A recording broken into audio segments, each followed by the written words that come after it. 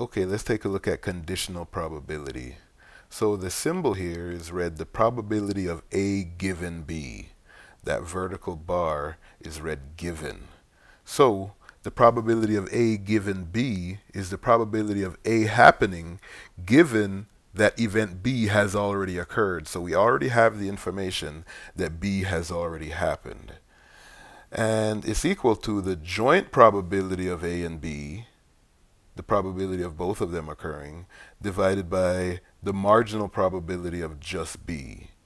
So let's take a look at one from the table here. Let's find from the table the probability of C given E.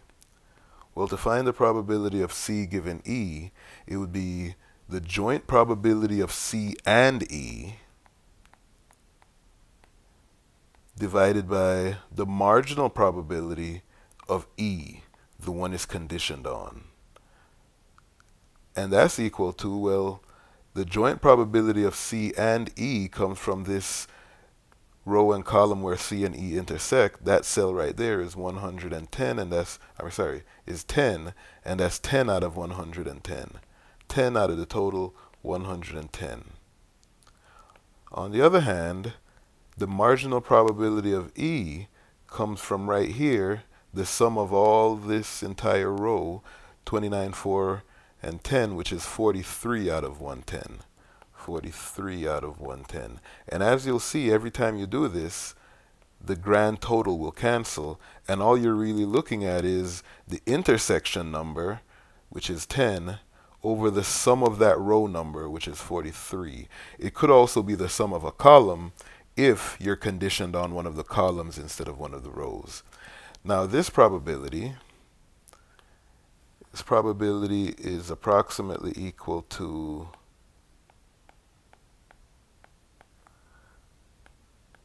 23%, is 0.2326. So that's the probability of C given that we already know E has occurred. What I want to do now is I want to find the inverted probability there, which is the probability of E given C. So I want to invert that probability and find the probability of E given that C has already occurred. Now, just like before, all I really have to do is look at the intersection of E and C, which we already had as 10. The intersection of E and C, but then I have to divide by the sum of the column C. So here's column C, that's 53.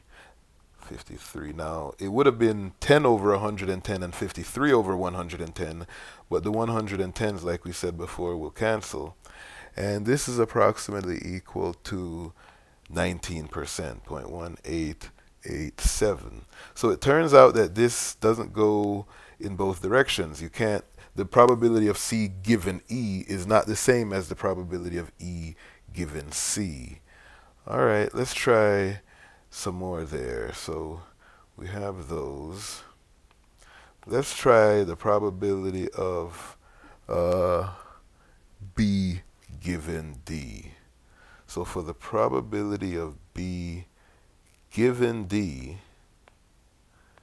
by definition, that's going to be the probability of B and D divided by the probability of D. So it's conditioned on D, which means I look at the intersection of row and column where B and D intersect. So here's B, here's D. The intersection is 19. And I have to divide that by the sum or the total of row D. So row D, if I total it, I get 67. So that's 19 out of 67, or roughly 28%, 0.2836. And if we were doing the inverted version of that, the probability of D given B, well, it's the same thing. I look for D and B, which happens to be the same exact thing as B and D, but then in this case I'm dividing by the probability of B because in this case it's conditioned on B instead.